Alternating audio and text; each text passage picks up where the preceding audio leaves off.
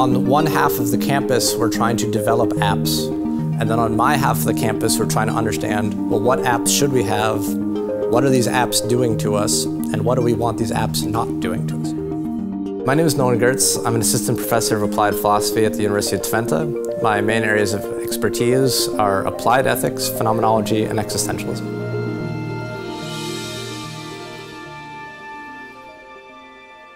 We live in a technological age, sometimes referred to as the age of information. Technology is everywhere. I have a variety of technical devices on me.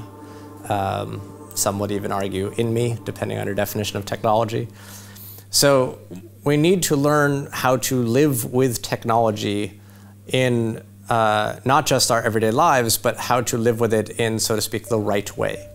Do we want Siri answering our questions? Do we want Google telling us how to move around?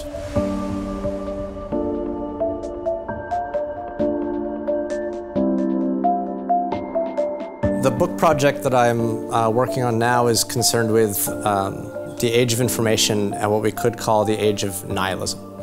So we're bringing the world together. We have the World Wide Web. We have, again, on this campus, high-tech human touch. But it seems like more and more the high-tech is replacing the human touch. So the question becomes, what does it mean that I can swipe through birthday announcements, baby photos, declarations of war, people suffering, and again, I'm just swiping. So there's actually something in the very technology that we're using to get closer to the world that might also be distancing us from it.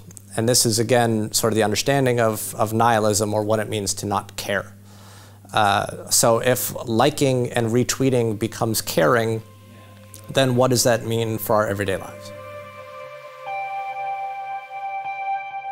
So what does that mean when your iPhone's not there anymore?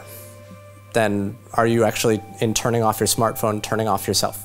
And is this why when you get on an airplane and they make the announcement, please turn off your phone now or we're all gonna die, you say, I'll take my chances and keep crushing candy? And that is why the ethics of technology is so important, because if we're going to live with technology, through technology, and possibly even as technology, then we need to know how to live in the right way.